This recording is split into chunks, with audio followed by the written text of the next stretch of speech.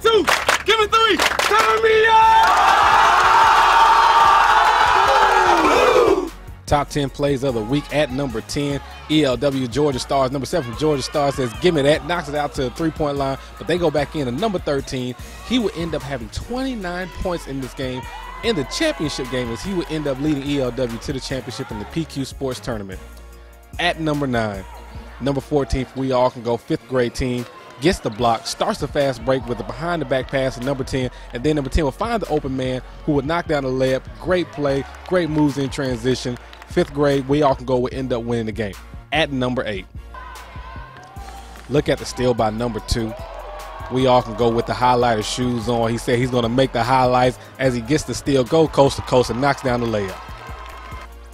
At number 7, number 24 for Wisconsin Playground. Oh my goodness, with a nice move, give him the fake, knocks down the layup as he is one of the better players in the country. At number 6, you see the steal here by Team Glory. Doesn't matter which age group you are, this is a very difficult play to pull off. Taking the foul, staying inbounds, knocking the layup down with his left hand.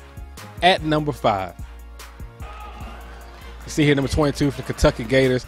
Hits him with a no-look pass inside, as that would be one of the few bright spots for the Kentucky Gators, as they would end up losing the games. ATR would end up winning it. At number 4, again here the Kentucky Gators, same game, making the move with the spin move, hanging in the air like MJ himself, avoiding the block, putting it off the glass.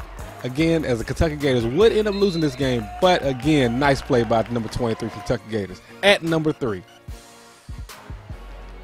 look at the move by We All Can Go. Reach up under the basket, come back out, lay it up with your right hand, as We All Can Go will end up winning that game against the Texas Select. At number 2, when they get going, and you know they're gonna do an alley-oop on you eventually, as Marvin Bagley goes up in the air, and this is just as pretty as it can be, as he gets the crowd to his feet, and We All Can Go will end up winning the game. At number 1, 7.3 seconds left in the game, score tied 36-36. We All Can Go, number 20, goes to his right, almost loses the ball, gets back in the lane, throws up the ball with a runner, and he would end up winning the game for We All Can Go, as they would end up winning the game 38-36.